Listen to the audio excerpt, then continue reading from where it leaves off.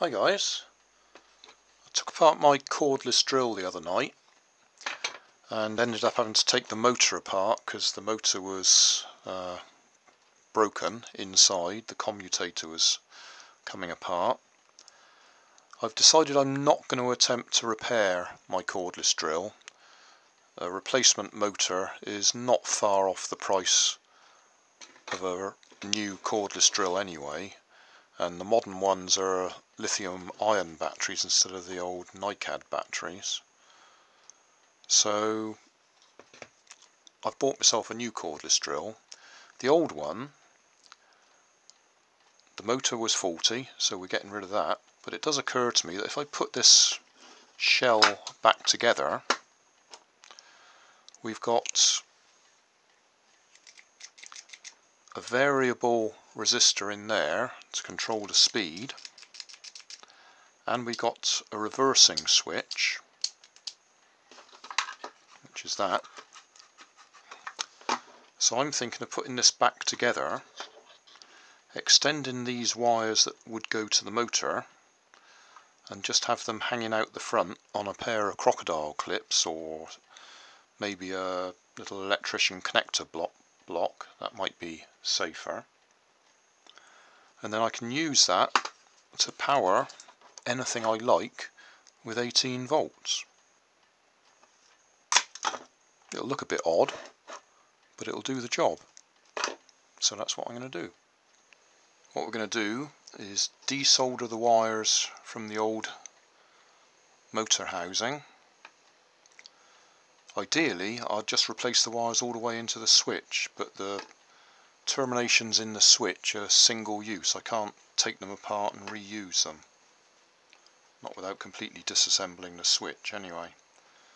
So what we're going to do is desolder the existing wires, solder on some nice longer wires, and on the other end put this electrical connection block that will just hang out of the housing, and I can connect whatever I like to it. So we'll desolder these, having to use my slightly bigger soldering iron because it needs a bit more power.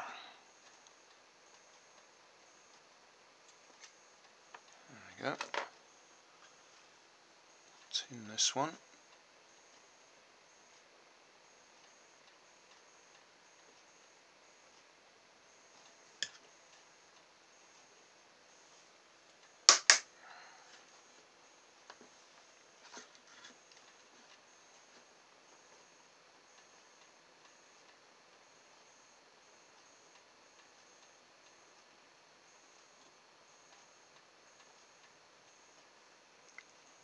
Cool down.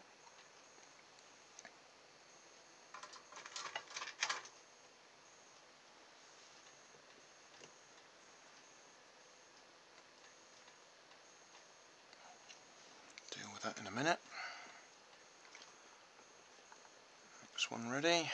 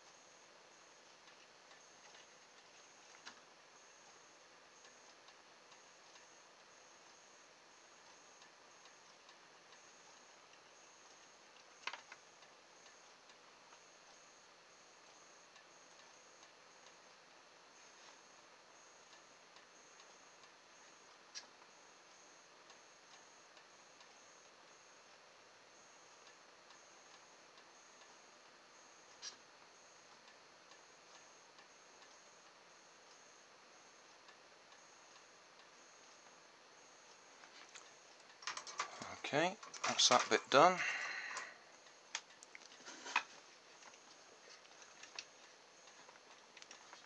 So I'm going to tie them back here somehow, just so that if I pull on the wires, I'm not pulling directly on the switch.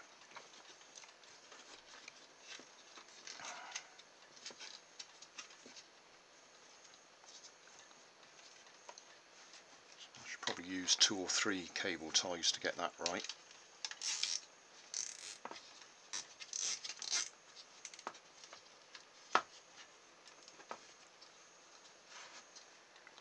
There we are. So wires are held in with a few cable straps at the back there, or cable ties. Had a bit of sheathing there that I've put over them just to keep the wires together, and then we got the connector on the end of it. So I can screw all this back together.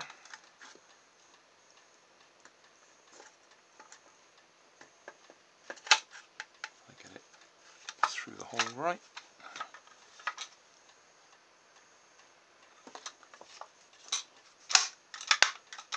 There we go.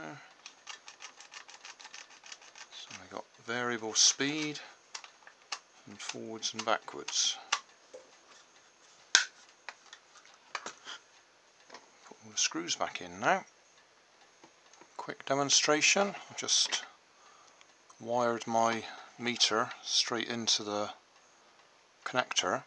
Obviously we've got no load involved here, so it's not a true representation, but at least we can see that the switch works.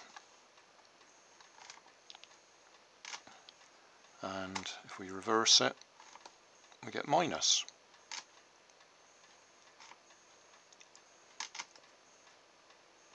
And that battery's obviously fully charged because that's showing over 19 volts. Yeah. All I've got to do now is find something to use it for. I've had a quick look in my box to see what electric motors I can come up with. This one doesn't have a voltage written on it. It's probably one of my hairdryer motors, looking at the size of it.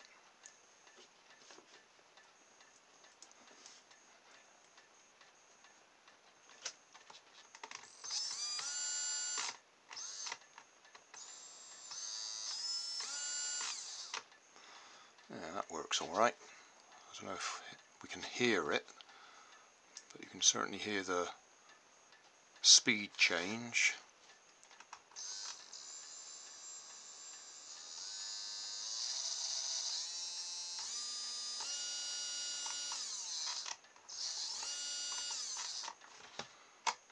Reverse it.